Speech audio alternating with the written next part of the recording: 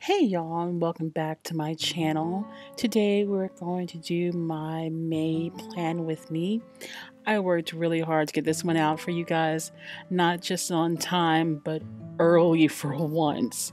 So let's go ahead and dive into it. This month's theme is all about photography, as May is National Photography Month. I've done a similar theme like this years ago, but I've never shown it on my channel before. Once again, I decided to challenge myself and I committed to doing more drawing beyond the cover page. However, best laid plans and all, and you'll see exactly what I mean later. I got the inspiration for this cover page from someone named Pixie on Amino Apps. I'll leave the link to their profile down below so that you can go check out their bullet journal themes. They've got some really cute themes, but unfortunately they've not updated since the end of 2020, so I'm not really sure what's going on with their art right now. Of course, I messed up the sketch when I was trying to ink it in with my Pigma Micron plastic nib. Oh well, I'm still learning, so please be patient with me. At first, I tried to freehand the circles. Then I went back to my circle stencil that I had used to draw in the circles on the initial sketch, because I'm not very good at freehanding circles at all by myself. I also have a circle helix. I don't know if I've used it before on other themes, and I don't know if you remember me using it before, but I can't remember if I broke that one out for this theme or not. I was mainly interested in getting this stencil because it has so many different size circles that are more varied than my little helix thing is.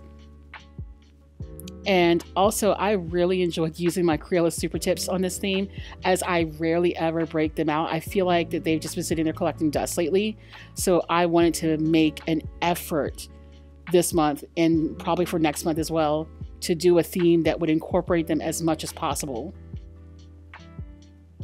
I don't know if you could notice also, I numbered them. A few months ago, I went through and lined everyone up by color and every single Crayola Super Tips. And I have like over 100 of them.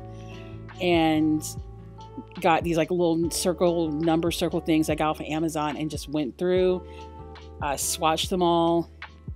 And then I went individually and numbered each and every one. And that took hours to do, actually, because I had to figure out like what color went where, you know how it goes.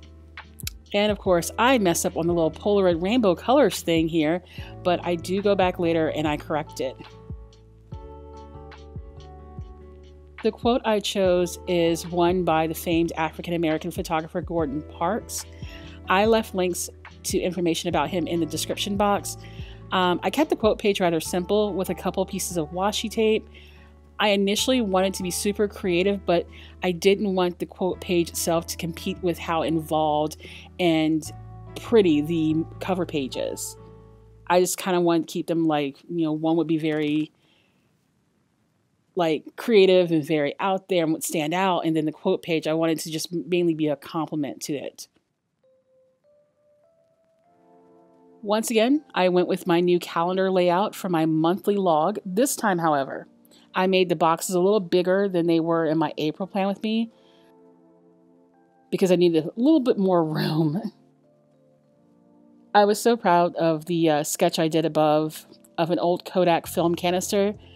I initially sketched it out using graphite paper because I didn't feel confident in my abilities to draw it freehand, but I think it still turned out beautifully.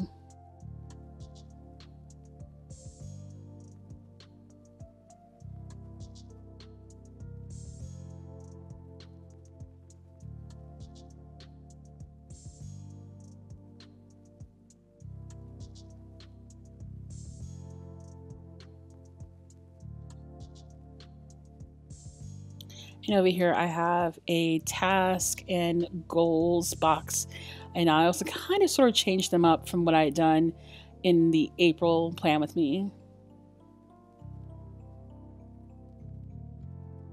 For the drawing, I used a mixture of the Crayola Super Tips, as well as my gray zebra mild liner and my Pigma Micron plastic nib in order to color it in. I I couldn't believe that on the first try that I got the color, the yellow Kodak color perfectly. I was like, yes, I can't believe this. I'm getting a little bit better when it comes to color theory. I'm not gonna toot my own horn just yet, but I feel like I'm improving. I don't know, maybe I am, maybe I'm not. Someone correct me on that one.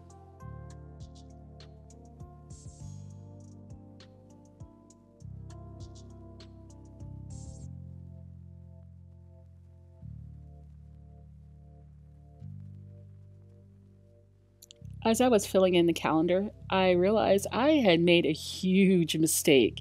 But it took me a minute to figure out what the heck I did wrong. And once it dawned on me, I felt so silly that I missed it. Now, let's see if you can catch it. Let me just say though, correction tape comes in clutch during mistakes like this.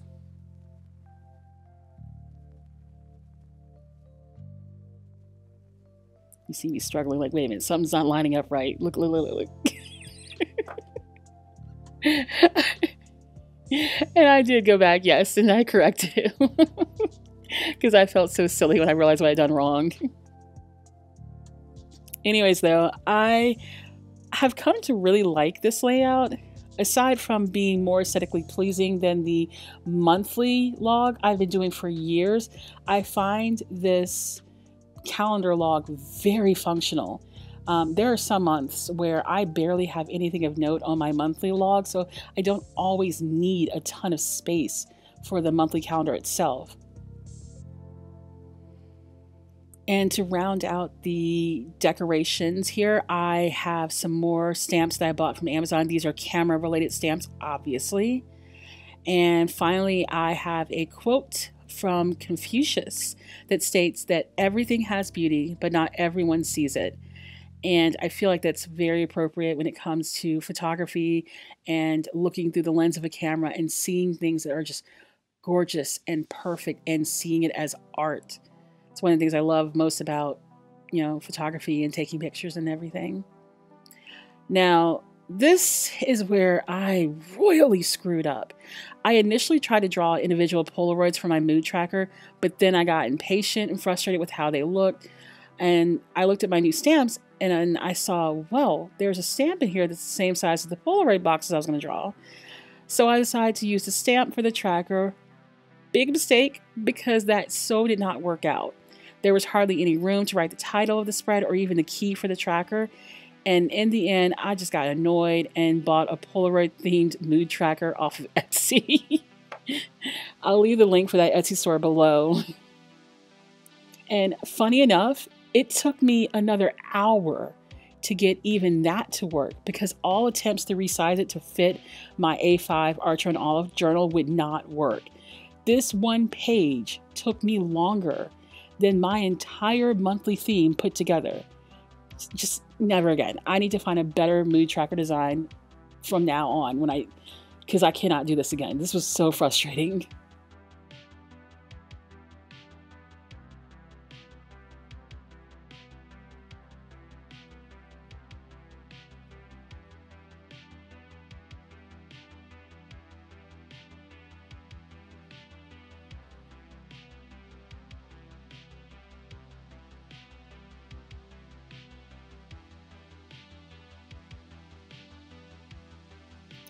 My habit tracker is the same layout as last month, so no real change here.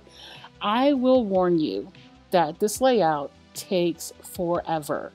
If you have a ton of habits to keep track of, it's gonna take you a while to get all these boxes down. So just be prepared to spend a lot of time sketching out tiny little calendars. I think I'm gonna have to probably come up with a better system than this because even though I love doing my monthly spreads and it's kind of almost like cathartic and calming in some ways, except for that damn mood tracker. Doing something this tedious and over and over and over again with these little boxes and these little calendars, it's a bit much. So I think that in the future I might do something in terms of like a calendar, like a miniature calendar, maybe in Procreate, and then just print those out and paste them into my journal just to make things a little easier.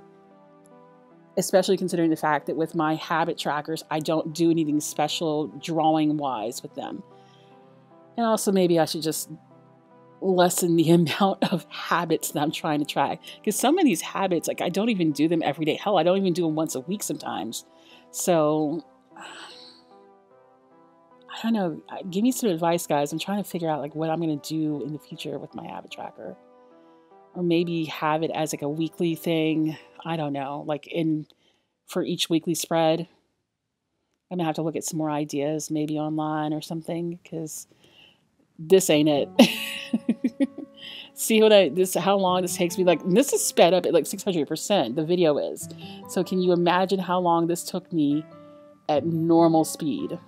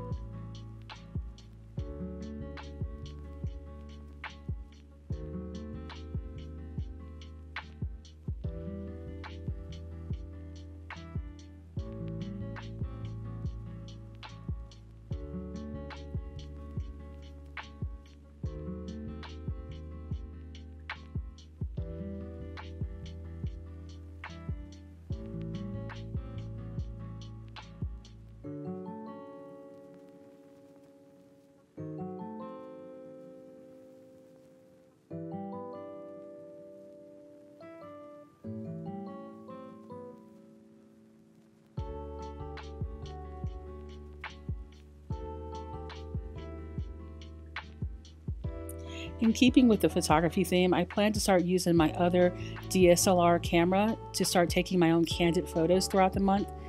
I miss shooting stills because I focus so much on video, and I've been working pretty much exclusively on my Canon M50, so it's time for my other Canon camera to get a little love. This next page will be a collection of date night ideas for my husband and I. We've come to realize that we work so much that we don't really get a lot of time to spend together. And now that COVID numbers have gone down a little bit in our area, we feel comfortable going out to restaurants again. And anyone who has been to Richmond will know that we have a ton of excellent restaurants to visit. And last but not least, I have the first day's spread for the month. I'm using a couple of pictures I have here from either Amazon or AliExpress. I really can't remember where I got those from. And that's my May spread. My plan for the month is to upload videos showing off the photos I've taken that I will use in my weekly spreads, so you'll get more of that. I hope you enjoyed this video though, and if you did, please give it a thumbs up and don't forget to subscribe and hit that little bell icon so that you know when I upload. If anyone watching this does photography as a hobby, what do you shoot on? Anyways, thank you so much for your support, and I'll see you guys on the next one. Bye!